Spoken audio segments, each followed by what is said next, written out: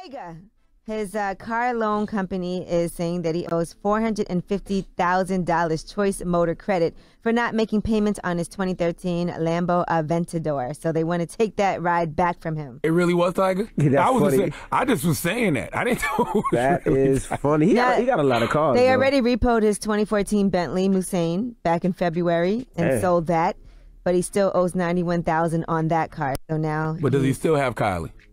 Yes. Okay, drop on the clues bomb for Tyga. But I just seen him post a picture. He got the new Ferrari, the 488.